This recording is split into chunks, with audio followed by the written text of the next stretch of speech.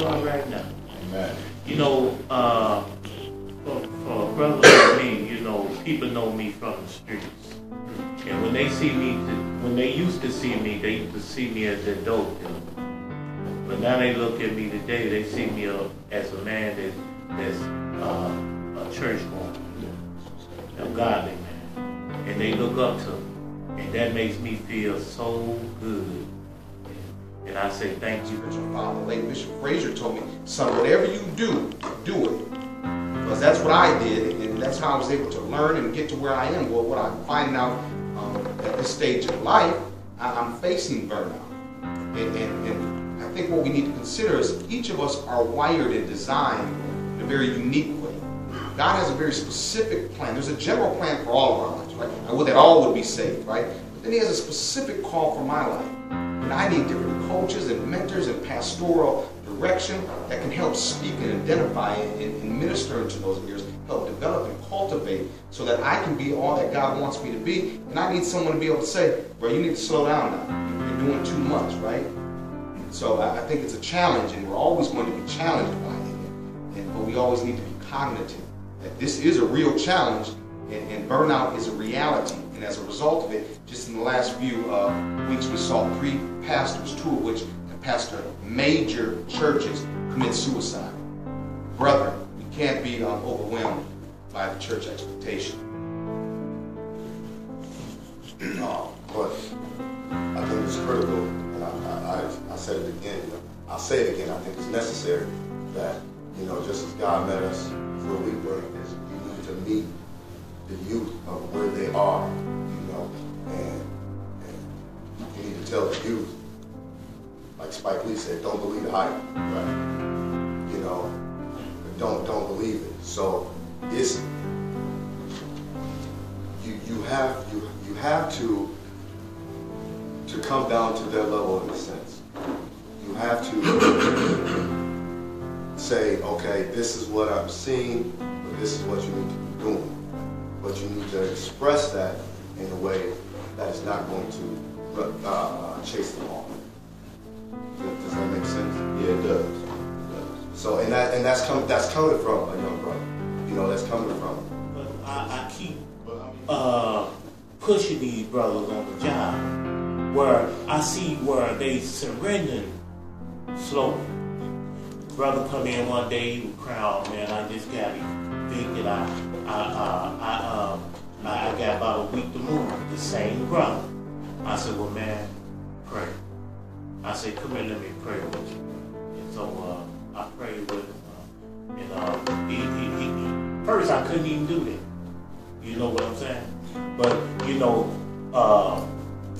every eye shall see, every knee shall bow, and every tongue gonna confess. And so this brother stood there and we prayed with him. And before that week was over, he came to me and said, James, I found him another place. But that's what I do. I keep pushing. That's and don't give up on it. Just real quick, I wasn't, in fact, I was saved at the age of 22. May not believe it, but I was fresh off the streets. My father was a pimp.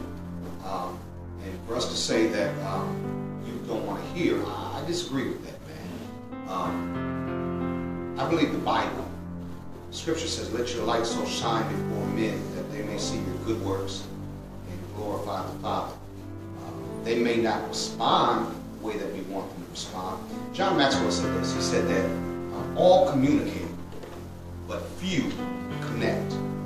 Our objective is to connect with these young brothers and sisters out here. And we need to be committed to the Bible way of doing things. Apostle Paul said, so I don't go off on a tangent, I became all things to all people, and the result is that I may win some. So I may not have 100% effectiveness in terms of seeing folk convert, but I have 100% effectiveness in terms of fulfilling the expectation God has for me. Amen. Anywhere in the realm of religion at all, or godliness of any kind to them, they don't want any part of it. Yeah. It's like this. Let me tell you, it's like this. Okay, and I'm not no way in sense of form compare the youth as dogs. Okay, but you have a dog. Okay, trying to potty train him. You're trying to potty train a dog. Okay, so what do? You take him out. And you take him out and you say, you need to use the bathroom right here.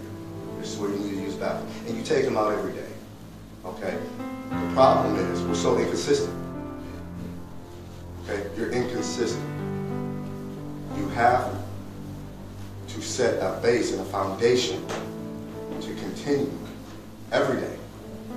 It can't be this day, take tomorrow off, take this day off. It's like lifting weights. Take this day off, take this day off. No, you have to do it this way today, this way tomorrow, and soon the dog will be potty trained. I was willing to surrender to this addiction. And no kidding, I got it, you know, but she was still dipping and dabbing. So my sponsor told me, you're going to have to leave her. So I left. Because, and I took my son with me.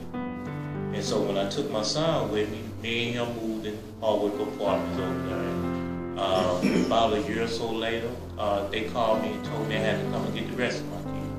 So I raised my kids. Their mother went with me. And so brothers, we have to be integrous. We have to walk with integrity and hold our stand. Don't give up, right? So I just have a couple of things to kind of add to that. We need to be visible.